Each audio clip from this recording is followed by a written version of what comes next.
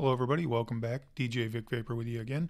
Bitwig Studio 2, and in this tutorial, continuing on with MIDI effects, one of the really cool ones that's been added for us is called the Note Harmonizer, and I'm going to kind of give you a quick example of what you can do with this guy.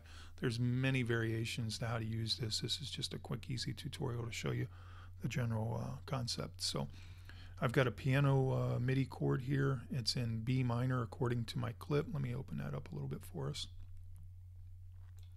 It says piano loop B minor. So let's take a listen.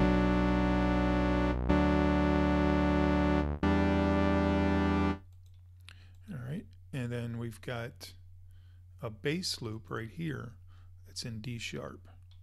So that guy is playing in D sharp and my chord is B minor. Those actually wouldn't be too bad together on their own, but you can kind of, with a note harmonizer, you can really put them to where they fit into a nice good family and grouping. So let's listen to the bass. All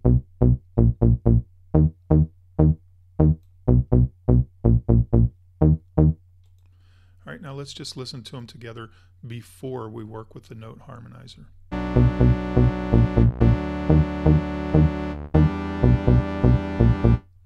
Not too bad. Like I said, that could work. I don't see any problem with it.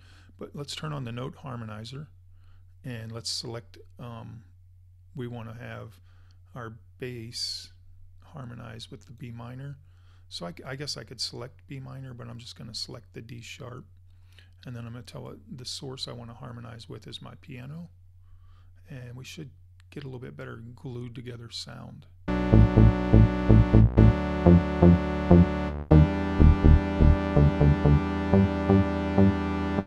So that's with, without.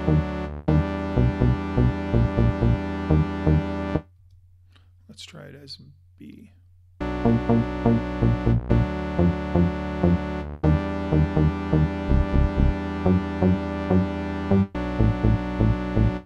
So you can experiment with that either way, but that is the idea behind the note harmonizer, is allowing basically one set of chords to harmonize with the other. And it doesn't have to be bass and piano. I just used those in this tutorial. You could actually have multi chords all harmonizing with each other in different ways. So great for layering textures of your synths and your overall sounds. Let's move on to our next tutorial.